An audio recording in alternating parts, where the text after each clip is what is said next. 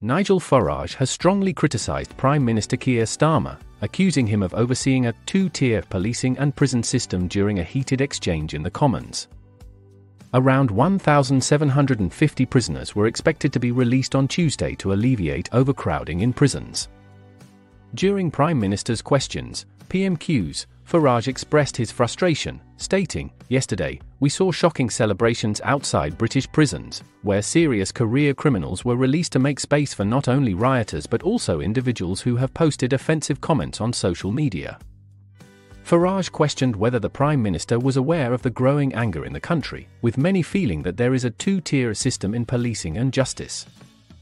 His remarks sparked an outcry from Labour MPs, who loudly heckled with shouts of shame. The former Reform UK leader has been vocal about what he describes as unequal treatment by police, where some rioters last month were treated more harshly than others. In response, Starmer expressed his own frustration, stating, "I'm angry that we are in a situation where prisoners are being released because the previous government broke the prison system."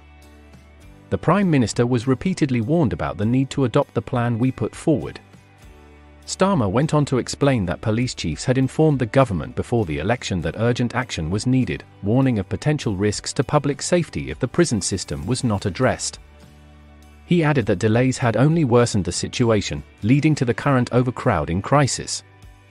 Images showed groups of inmates walking out of prisons in Brixton, Durham, and Liverpool, with around 400 prisoners set to be released from London facilities alone. These releases are in addition to the approximately 1,000 inmates typically freed each week.